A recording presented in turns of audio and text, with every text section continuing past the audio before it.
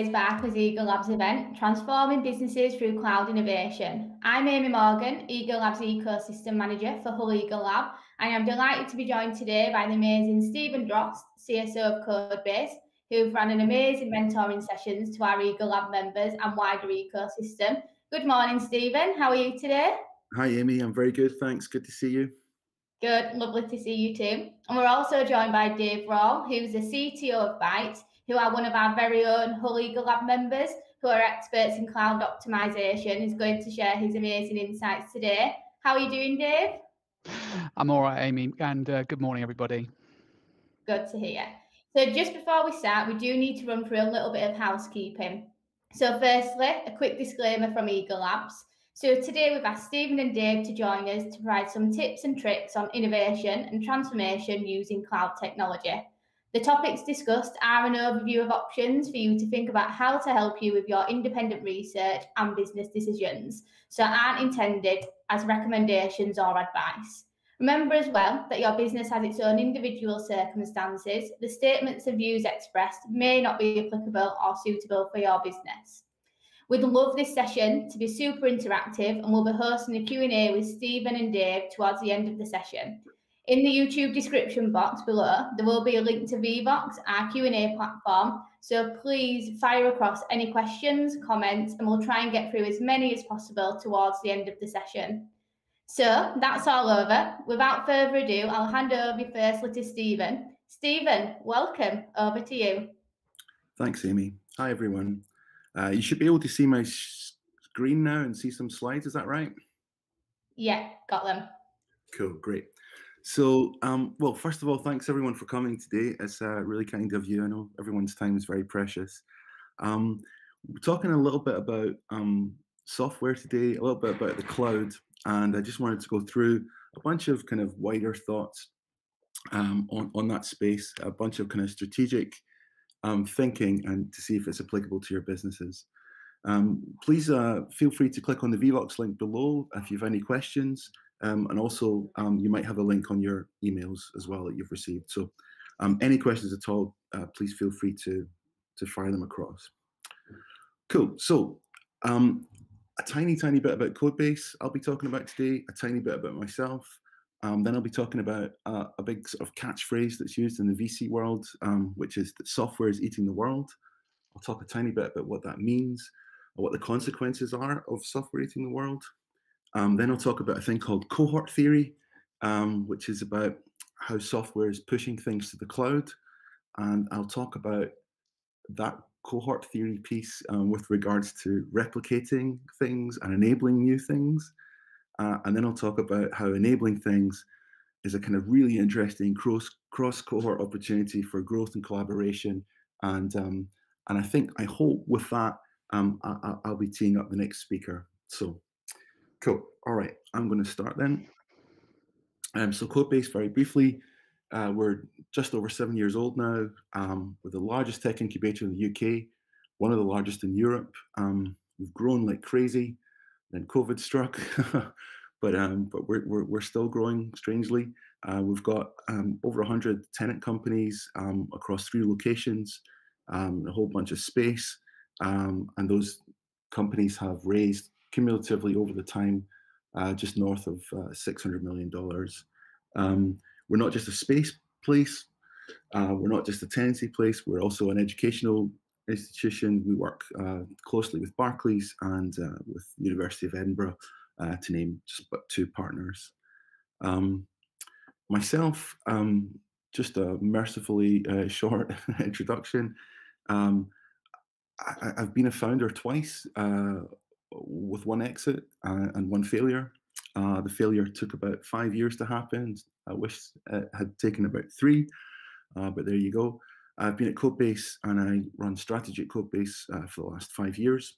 The things I'm really interested in are strategy, partnerships, startups, and corporate transformation, how all these things kind of hang together.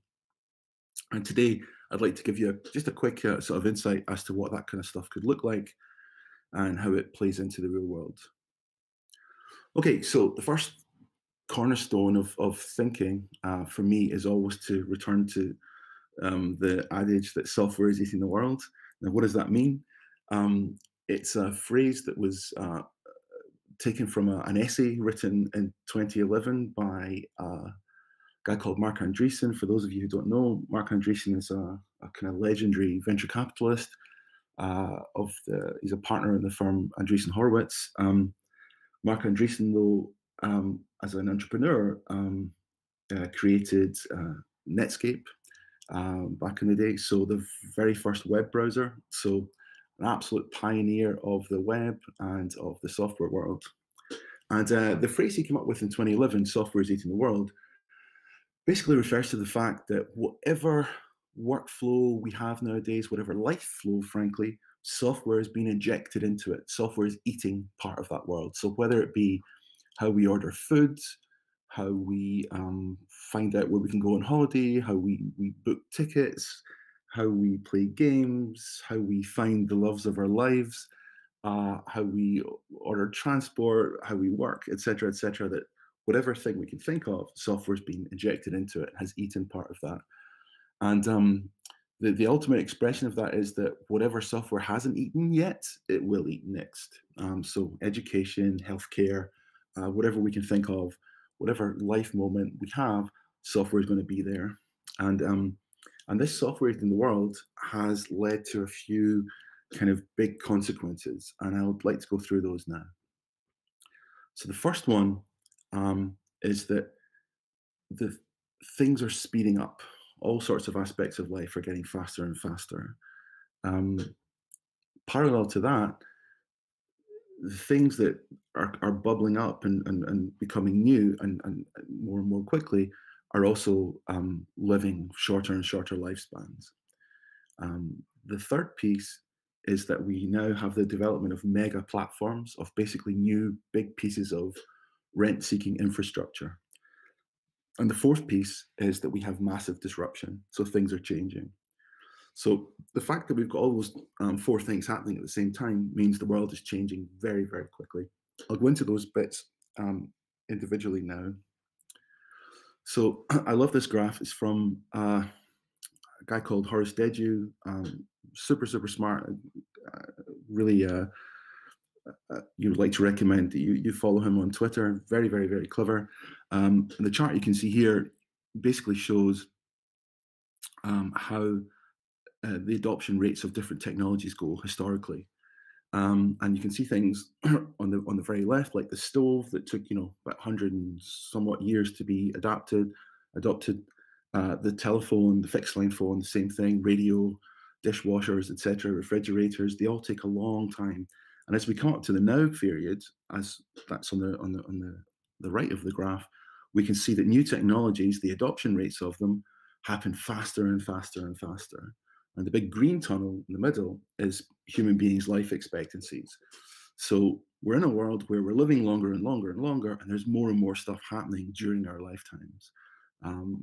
Clever Clogs economists say that those graphs are starting to go vertical. So, if you look at the cell phone adoption was 100 times faster than the fixed line adoption, and the smartphone adoption was 10 times faster than the cell phone adoption, etc. So things are getting faster and faster and faster. We truly live in a world of acceleration, again, powered by software. The next point is shorter lifespans. This is another favorite chart of mine because it's easy to remember. If you look at the average lifespan of an S&P 500 index company in the 60s, it was roughly 60 years. And 2021, it's roughly 20 years. It's actually below that now. I think it's like 18 years or so. So this means, big companies are living shorter and shorter lives, and new companies are bubbling up, grabbing a whole bunch of market, and then disappearing again. So lots and lots of movement, lots of things happening again and again, faster and faster. Mega platforms, I kind of struggle to show some evidence for this because I think many of us know this intuitively. If we think about Google or Facebook or Twitter or Uber or whatever thing we can think of, very often it's a winner takes all or winner takes most new kind of reality. And I just thought this Twitter exchange was super interesting, that you can see that roughly 43% of all venture capital goes into Facebook and Google ads. mean, that's that's an incredible statistic, and it shows you how big those mega platforms are, and how much they capture the market, and they're kind of self-feeding, ever bigger getting kind of behemoth. So the next piece then is disruption, and for disruption, there's again many ways to visualize this, or to give evidence for this. This chart I thought was very salient, and because it basically just shows the amount of ecosystems globally that have produced $1 billion startup. So $1 billion startup is very often called a unicorn. Unicorns are startups that achieve $1 billion valuation within 10 years. Okay, so that means they're mostly companies that are building some kind of product, and that within 10 years they get $1 billion valuation. Now, initially, those companies were restricted to San Francisco and the Valley, but now we have 80 ecosystems globally. Now, a bunch of those ecosystems can all be in the same country. Many of them are in the US. But more and more now, we have this world where there are new companies bubbling up all over the world that are getting those $1 billion valuations. And that means that different ecosystems throughout the planet are getting more and more mature, and learning more and more, and understanding the game more and more. And we see this happen. And this leads to massive disruption, because as those companies grow, they start to sort of overtake the incumbent world, and they start to become big employers, etc. One example would be in Edinburgh. There's a company called Skyscanner, and they've got, I don't even know, I think they've got like 2,000 or so employees, and as they're growing, they are a unicorn. You can see that they become, they start to eat into the kind of image of Edinburgh as purely a kind of banking city that employs thousands of people, or tens of thousands of people in banking. That's still the case, but you can see these startups starting to eat into that, and starting to disrupt that status quo. Okay, going to the next slide. This is what I call cohort theory, and cohort theory basically just states that there are different kinds of companies in the world today, and you can group them into not verticals, or not industry types, but instead when they were born with regards to the advent of software. And for the purpose of today's conversation, I've interchanged the word software with servers, but you hopefully get the point. It's the same kind of space. So you'll have a bunch of cohort zero companies. So that's companies that were born before there were software, before there were servers. So they were born with no server. Then there's a bunch of companies that were born as servers came about, and those servers and that computing that they did was all on premise. They had big boxes, or a big room full of tin and server hosting where that worked, and that was a whole massive industry. Then you've got cohort two companies. Those are companies are born as the web was born, and they're shifting their servers into the cloud. So, part of the really interesting thing is, if you look at the kind of poster kid companies of that cohort that came about as the web came about, they now are the kind of infrastructure of the web. So if you look at Google hosting services, or Amazon, you can see that AWS is obviously a huge behemoth in that world now. Then the most recent companies we have are actually very often called born in the cloud companies. That means they've never had any on-prem servers. Their sort of normal was to obviously just build on AWS or Google or Azure, or whoever it may be. So what this looks like, the way it plays out for companies in a zoomed out level, for looking at the way things are going, is that the older cohorts, so remember cohorts like Walmart, Volkswagen, Boeing, etc., when they used computers, what they were doing was they were replicating things they already knew. And I love this ad. It's from the early 80s, and it's describing how email works. And if you look at the guy, he knows how to write a letter or send something, but he's magically electronically receiving mail at his desk. I mean, the really groovy thing is that desk doesn't feature a computer. So the early software efforts were about replicating things you already did, and then adding the word electronic or something like that in front of it and saying, this is a new thing. But newer cohorts are not just replicating things, they're just enabling new things. So this is from the pitch deck. If you're those startup people amongst you will know these things. This is from the pitch deck that Uber built. And it's really interesting because you can see that shift from enabling, from replicating to enabling. If you look at Uber, used to be known as Uber Cab when they started pitching. So they very much were still kind of, okay, we're an electric cab or we're an internet cab. Very clearly showing that the phone, though, is not replicating the car. The car is replicating the cab, but the phone is enabling a whole bunch of new stuff. And if you look to the right-hand side, you can see that that enabling is based strongly on Google Maps in this case.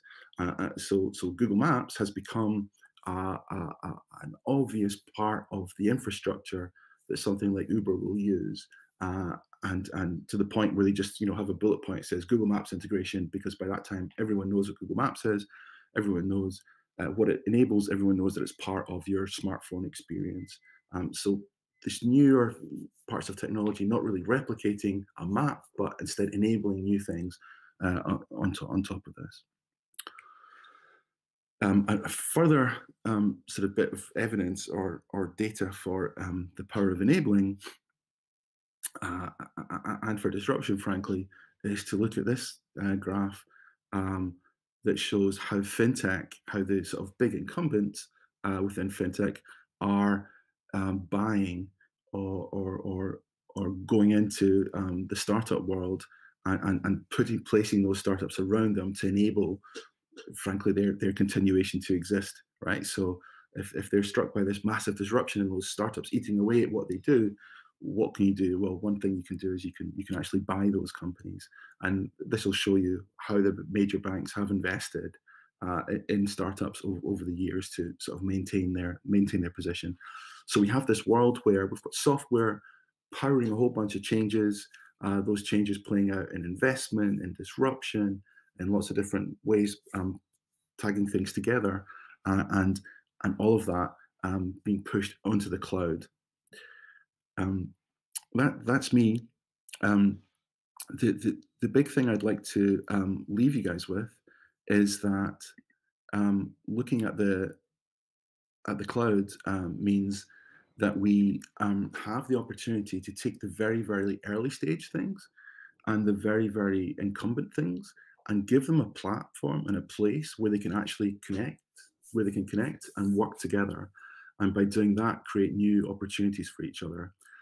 So that's the importance, I think, of the new kind of infrastructure we have in the cloud, that we can build on a very robust and innovative infrastructure. But that infrastructure doesn't just allow you to do things faster, which is really groovy if you're a startup, but it also allows you to connect with existing businesses, not just the big mega banks, but also SMEs, companies who've been kind of replicating what they used to do online. It allows startups to go into that space, connect with those companies, and build new opportunities together. And yeah, I'll finish at that point. Thanks for listening. Amazing, thanks, Stephen. And just echoing everything you've mentioned in your presentation, Eagle Labs is very much at the heart of collaborating those startups with the SMEs, with the corporates, and enhancing those connections, enhancing collaboration. So everybody that's attending today, if that's something that you'd like to know more about, please do visit our website at labs.uk.barclays and speak to your local ecosystem manager.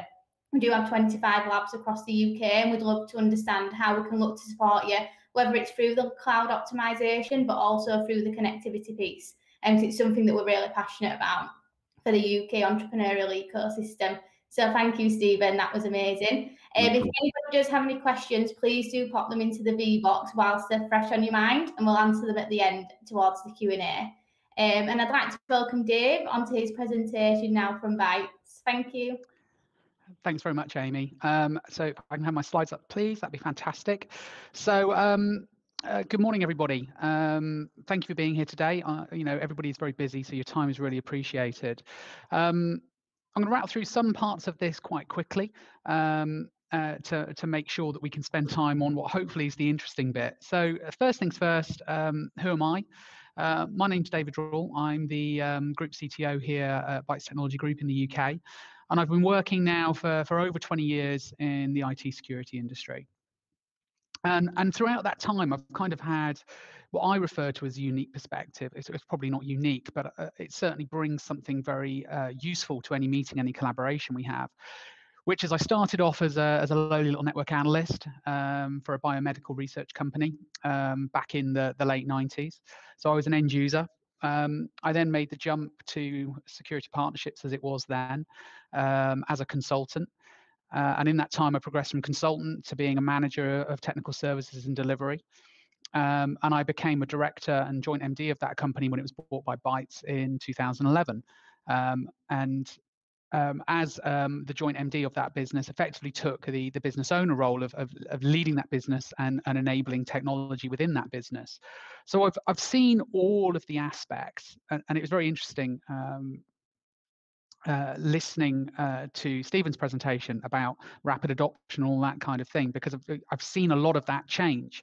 You know, I remember deploying email into an organization in the late 90s. You know, a few people had email, a few people didn't. Deploying the internet for the first time, providing internet to the desktop. You know, things that people completely take for granted now. And it was interesting in a lot of ways, maybe more interesting, less technically advanced, but maybe more interesting because it was genuinely new things back then.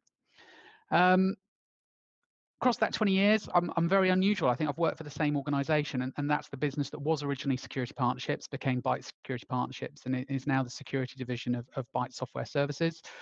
Just to give you an idea of kind of some of the milestones, we're a £100 million business now. I'll skip through this fairly fast. We are a full forensics and incident response business. So we can do your PCI auditing, we can do your pen testing, and we can deal with any incidents and forensics problems that you may have.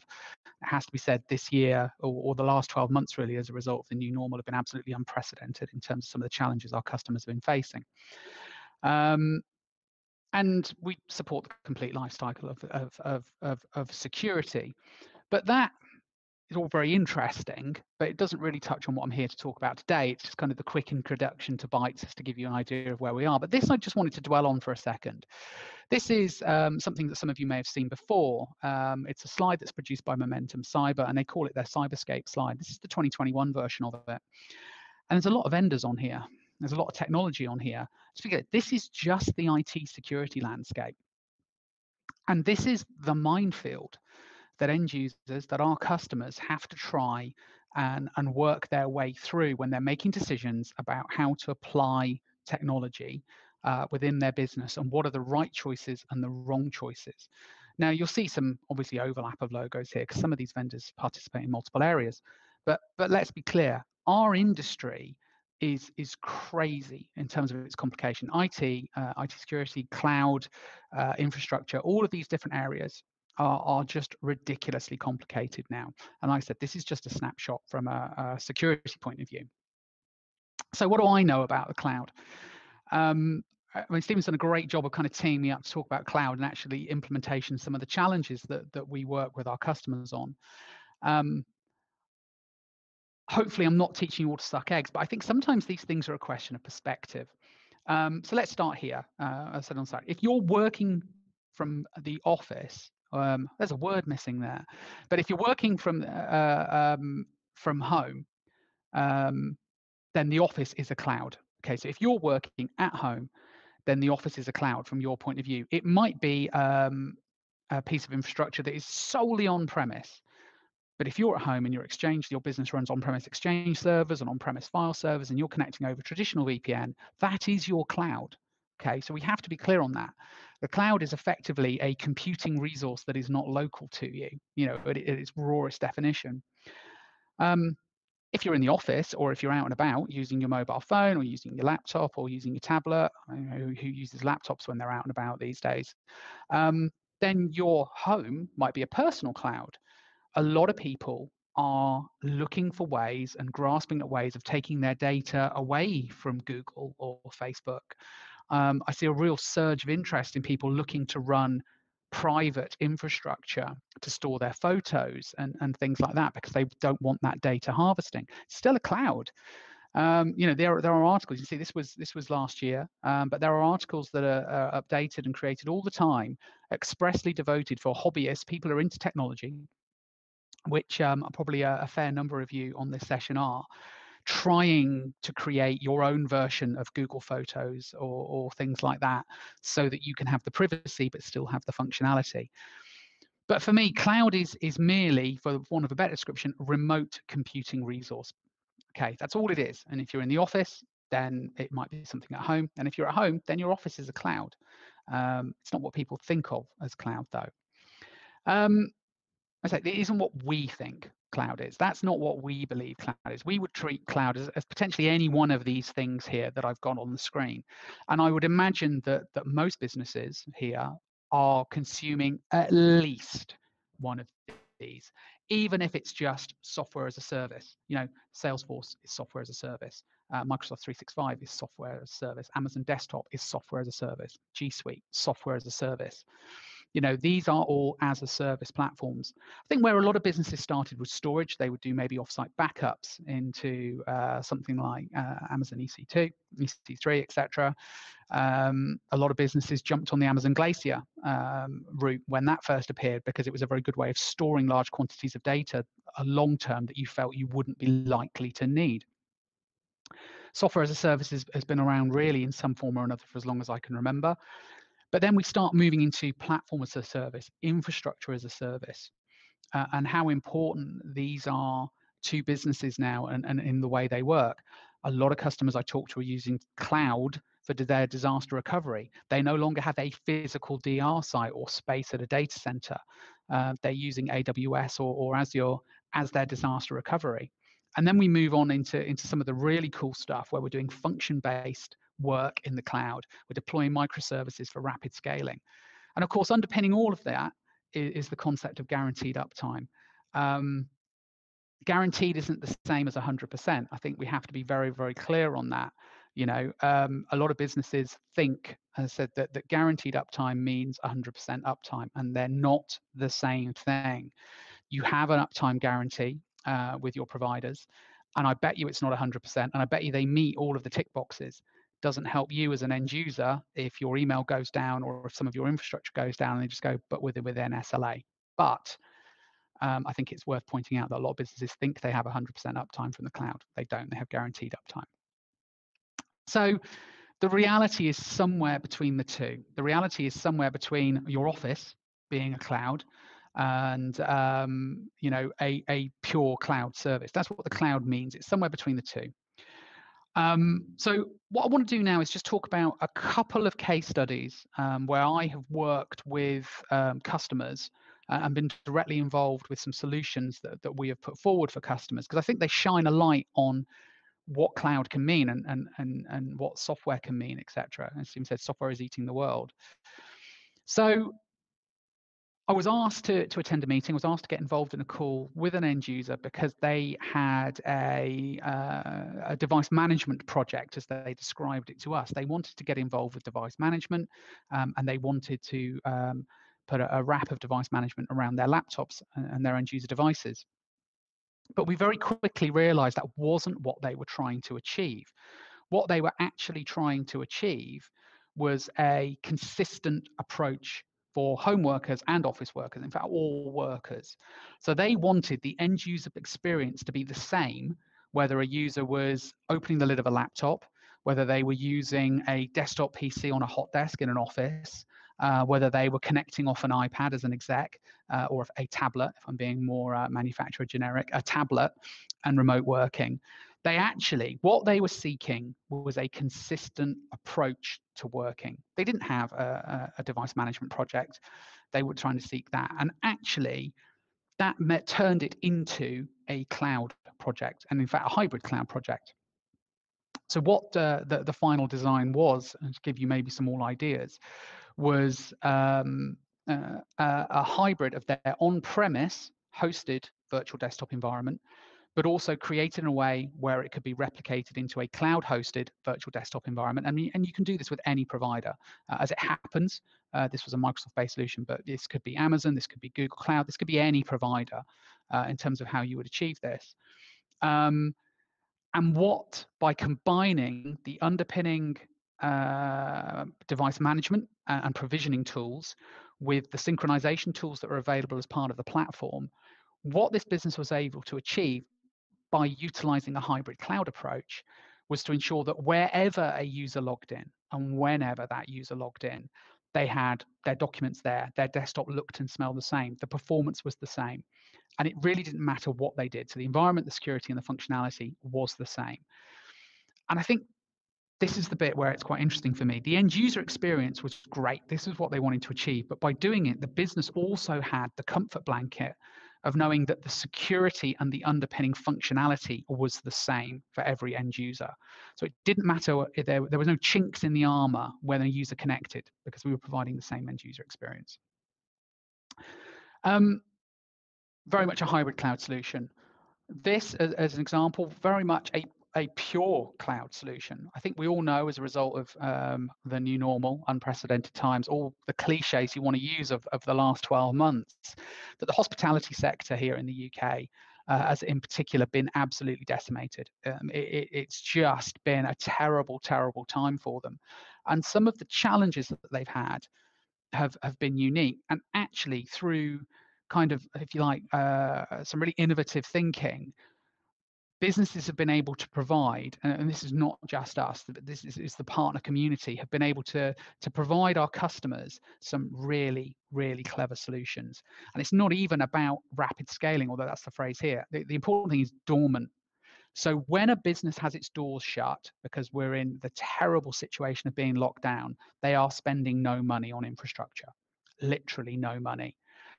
Then when they open up, and we go through this at the moment, we are available for outside hospitality at the moment. We can't go inside. That restricts numbers. Weather restricts numbers. If it's chucking it down with rain, it's freezing cold, like it seems to be every other day at the moment. Can't remember when we've had this many run of frosts. They need a very small amount of capacity because they might be running a table booking system or something like that. But their whole infrastructure needs to be small. It needs to be very low level. It needs to be very low cost to optimize their running costs and their current situation. But then hopefully, May the 17th, we can all go inside. We can have meet inside in pubs in groups of 6. And suddenly, overnight, that infrastructure needs to scale. Now, cloud, function-based, and microservice-based solutions are uniquely suitable for this. We now have the ability to create infrastructure for customers that it's not even a question of like turning half of it off when you don't need it. It's dormant. If we get closed down, it's dormant. It costs no money or a very, very small amount of money. And without you having to do anything, as you wake up tills, as you wake up scanners, as people are hitting websites with apps on their phones to place orders for food and drink, it is dynamically scaling in the background. You accept that a certain percentage of your cost is the cost of running that infrastructure. So you put 10p on a pint, you put 10p on a pint of Diet Coke, you put 10p on a meal, because in reality, that's the addition of your cost. And it's not going to sting you, because as your business scales up, that 10p scales up in terms of the quantity of orders, and it covers the costs of the infrastructure. It's a very, very unique business model, and it's something we could never have done, even possibly 10 years ago. We couldn't have done this. And this calls out to what Steven said about these vertical adoption lines. We are innovating now at such a fast pace. We're innovating in an incredibly flexible and rapid way. Multi-cloud. Multi-cloud seems to be a hot topic, hybrid cloud, multi-cloud, whatever you want to call it. I mean, if I go back to these 2 case studies, this one is definitely hybrid cloud from my point of view. This one, do you know what? Would you make it multi-cloud? If you put all your eggs in one basket and you do your design purely on one cloud provider, and that cloud provider has an outage, your business is shut down. So you might well want to move into multi-cloud. You want resilience. So what about multi-cloud environments? Well, first thing for me, if you've got an on-premise, if you've got even so much as one server in a rack that's supporting, and that might be your Active Directory server, and you're running Azure AD, but you've got an on-premise Active Directory server as part of it, that is a hybrid cloud environment by definition. So, you're already in that boat and a multi-cloud. But if you're going multi-cloud and if you've got a leg on-prem and you've got more than one cloud provider, you really, your level of complexity and the level of effort you need to put into what you're doing needs to be exponentially higher. Because although the end result of say building 50% of your infrastructure in Azure and 50% of your infrastructure in AWS is the same. And although the functionality is similar in terms of what you can achieve, the way that you do it, the product knowledge that you need to run those clouds and run those infrastructures is different. It's fundamentally different. And because of that, there's a lot of mistakes that can be made in configuration. We have a lot of stats being bandied around in the security industry at the moment by Gartner. They're saying 98% of security breaches over the next 5 years will be caused by misconfiguration. About you personally, I feel that a large element of that will be businesses stretching themselves too thin in terms of product knowledge and not knowing the infrastructures they're deploying into well enough, particularly if they're doing multi-cloud, and that will catch them out. And a GDPR fine, I mean, I don't know anybody who's had a 4% of global revenue fine yet, but it could be 4% of revenue if you are shown to have been cavalier or callous in the way that you have designed your infrastructure and in the way you've implemented. So these different clouds need different product knowledge. And if you're making mistakes with those different areas of product knowledge, it can cause you a really, really big problem. So I think it's key that if you want to go multi-cloud, I would never advise against it, because no cloud provider has 100% uptime. They have guaranteed service. As I said earlier, that's different. You have to be thinking about the product knowledge that you have across those clouds and how you are making sure you're doing everything right in all of them. So that goes on to the question, what can we do to help? And for me, what can Bytes do to help? And you could cross out Bytes and put any partner worth their salt. It's our job to challenge you. It is our challenge and our job to make sure that we are pushing you as end users to make sure you're making good decisions. We need to bring all of the available technology to you, and we need to have a two-way conversation with you about what you're trying to achieve. There are too many partners out there that frankly are preying on the massive layer of complexity in the marketplace. I mean, I showed you that slide earlier that showed the number of security vendors are out there alone. They're preying on the level of complexity. They're allowing end users to make mistakes, because when an end user makes a mistake, or an end user is fearful of an audit or of a situation they find themselves in, unfortunately, they end up spending more money than they need to.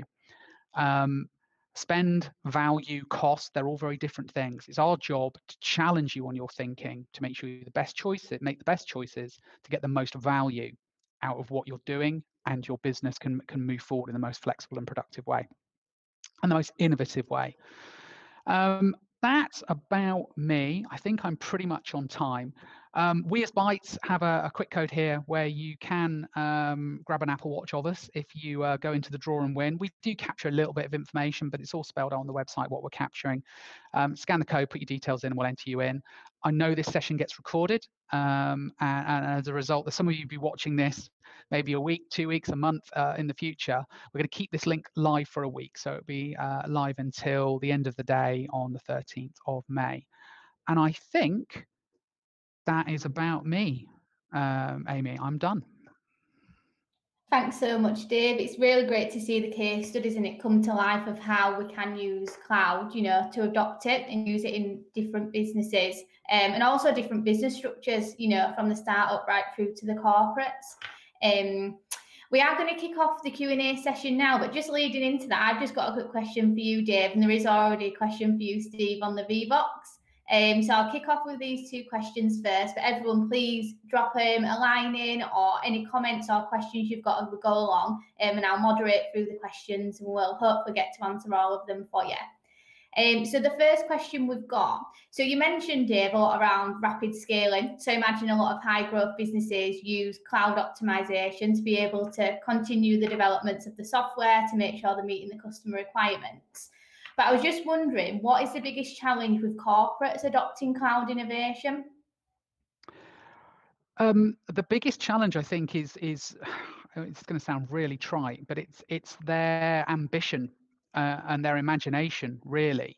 So that's the first challenge, because a lot of businesses don't think about the possible. They just think about what they know, and they try and replicate what they already have into the cloud, which is not the right answer. You have to start again and think afresh to make the best use of the cloud. Just picking a server up and putting it into the cloud is not the best use of that infrastructure. It's definitely the most cost-effective way of putting that infrastructure. So it's really the biggest challenge is thinking out of the box and reinventing yourself for a new infrastructure rather than just replicating what you're doing and finding people to give you good advice on that. For me, Amy, that's the biggest challenge for corporates. Amazing. Thank you. Stephen, we've just got a quick question for yourself. So, hi, Stephen. What do you think are some of the barriers to enterprises where they are fully aware that they need to innovate and adopt software but are reluctant to do so? Do you think it's emotional or a mental barrier or lack of know-how? Well, that's a great question, and it kind of follows on from Dave's answer a little bit. So I think it's a cultural question, really. At the end of the day, there's an old I'm full of those adages. There's another old adage that says, "Culture beats strategy," and I think it's a culture question within a large organization to be open to not just sort of replicate what you've done offline, or what you've done within an existing IT structure, but instead try to work out what are the new possibilities, what are the new things you can do to create a new environment.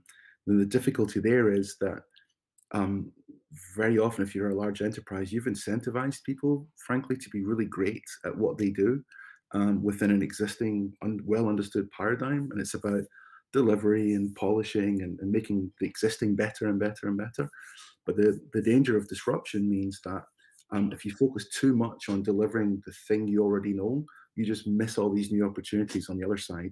And if the world's getting faster and faster and faster, there's a trade-off that you really need to investigate very clearly. And I would argue that there's more and more opportunities on this new space than on maintaining the old in a nicer way. That's a fairly kind of basic message. It's not really hard to understand. I think the challenge is having an internal culture that can be open to that message and open to understanding how to make those shifts, and how to do it is really hard. So there's a bunch of playbooks on this, but they're not that well known because people are reluctant to move. People don't really get to experiment that much and fail and do it better next time. So those are the kinds of challenges I think that are the biggest. Yeah, definitely. And the playbooks are always really useful. I've listened to a few of them, and the insights that you get from them are all it's first-hand experience, but also opens up your eyes to a much wider view on how you can look to adopt the culture. So that's a great shout. If anybody wants to know anything more about the playbooks, please reach out. Yeah, sorry. I just think just to anchor on the playbooks angle for a second, the interesting thing about playbooks is that there are corporate playbooks, but mostly playbooks as a metaphor comes from the startup world. And I think we're in a place now where, imagine if you look at venture capitalists, like proper, experienced VCs, most of them are ex-founders of startups. So they've learned a whole bunch of stuff. And when they invest money next time around, they'll look to try and not just bring money to the table, but also bring expertise. And the way that expertise is distilled and played forward is via a playbook. So in a sense, VCs are almost like theoretical physicists talking to applied physicists to do experiments. And as they do experiments, some of them work, some of them don't. But each time they do something, you can work out what worked, distill it into a playbook, and then go forward and go forward and go forward. So that means that the startup world is this massive experiment of iteration, and the lessons of that iteration are learned by the investors and founders, codified in these books, and then you go again and hope to learn more. If you're a large corporation and you're not part of that, that means that your speed of understanding the world is much delayed and much slowed down. So it'd be really interesting for incumbent companies to hang out with startups, to engage with them in some way, to see how these fast new moving things can happen so they can learn and adopt those playbooks.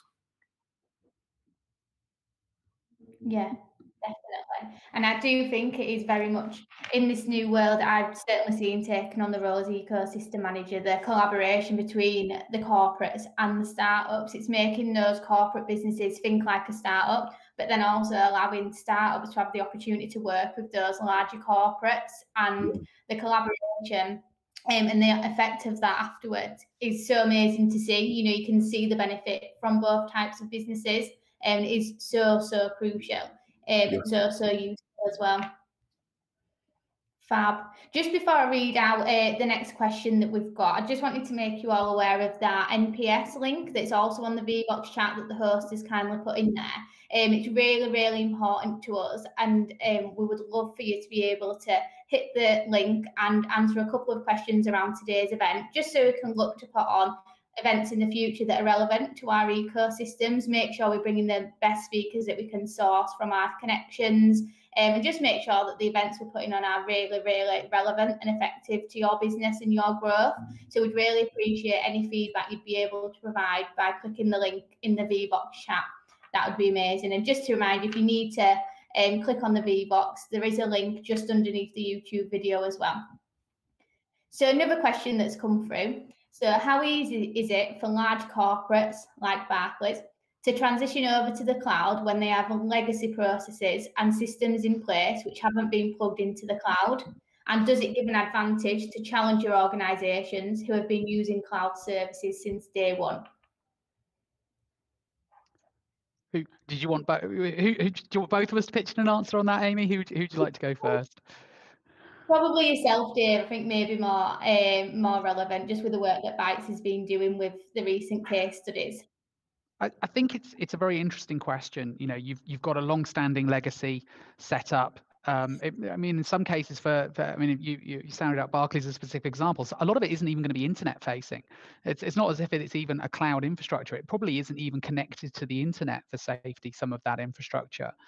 And you know, the concept of, you know, for instance, taking cash points around the country, you know, rather than cash points being connected on a private network, let's just connect them to a local internet link and bring it back over the cloud to cloud infrastructure. And then, you know, if it's a bank holiday or a Sunday and nobody's using the cash points, we don't need to run the infrastructure and it can scale up. It sounds amazing, but doing it in a way that is secure, doing it in a way that works for businesses is really challenging.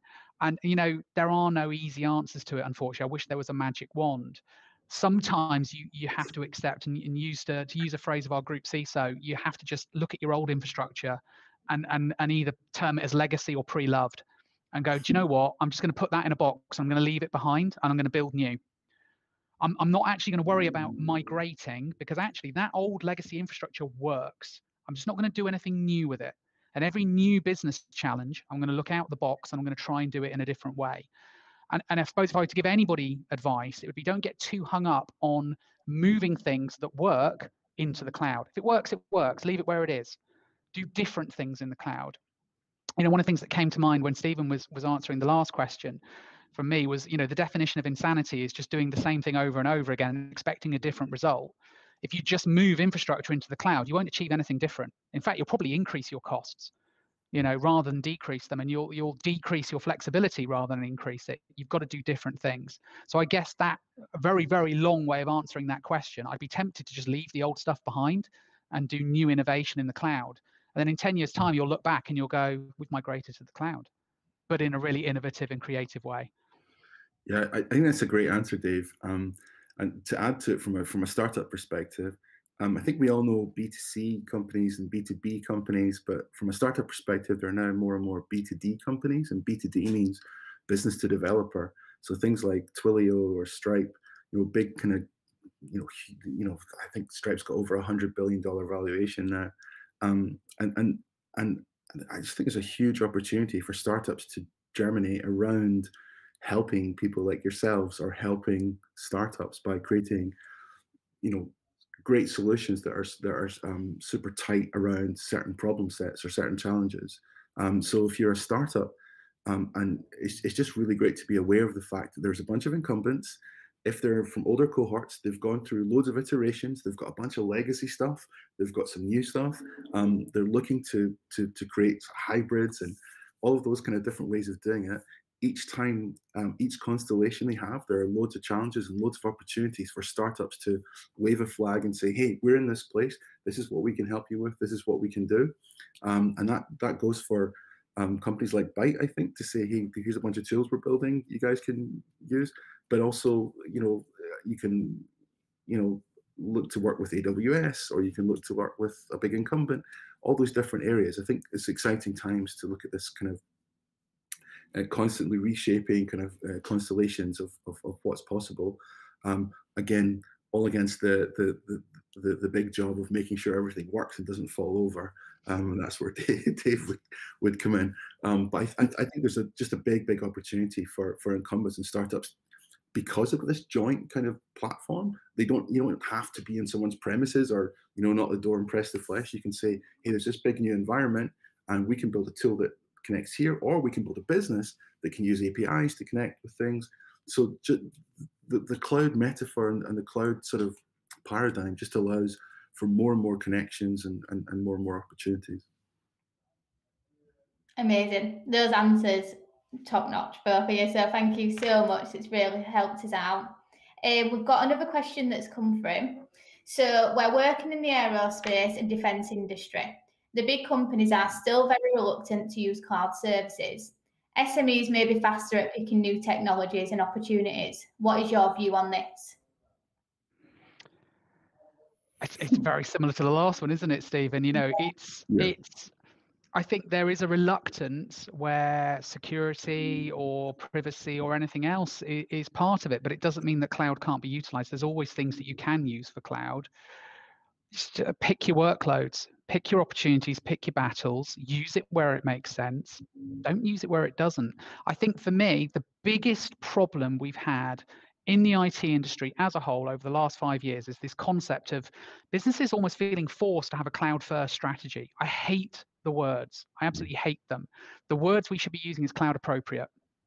And I have seen businesses that formerly had an executive team in place 5 years ago that said, we're going to go cloud first, have spent the last 12 to 18 months pulling infrastructure back to on-premise because the sheer cost of running everything in cloud as their business changed over COVID made it completely prohibitive. And actually, sometimes it's better just to have a piece of tin with some bits of metal spinning in it, sat in a rack somewhere, because it's the cheapest way of doing something. So cloud appropriate is the phrase for me. Don't use it pointlessly. Don't feel that you have to use it. Use it where it adds value. Go on, Stephen. I don't know what you'd add to that. Yeah, no. So again, it's boringly. I totally agree with you.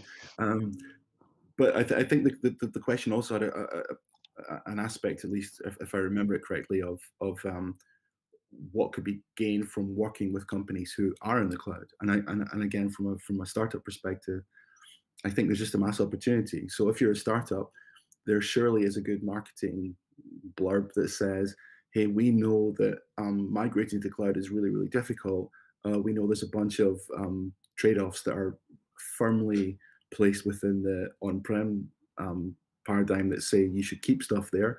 We can be your partner in the cloud to help you do X, Y, Z. I mean, I know it's parts of Barclays, correct me if I'm wrong, or they still use faxes, as part of their infrastructure, and there will be moments like that. But again, if it's not broke, then that's great.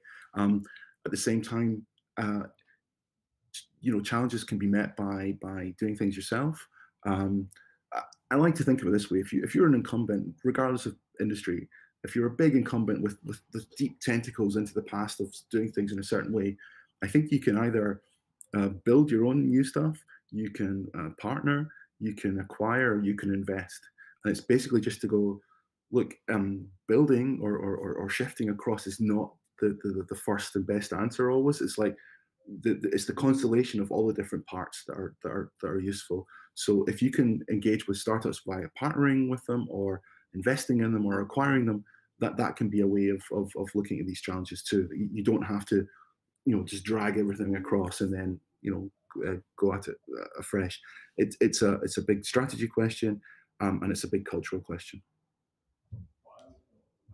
Amazing, thank you. So probably moving on to our final question now, just over 5 minutes to go. What are the biggest software and technology challenges facing startups?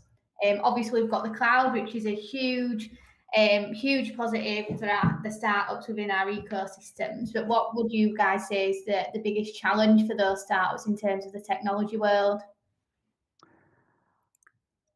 Do you want to go first this time, Stephen? Sure, cool. I'll go first. Thanks, Dave.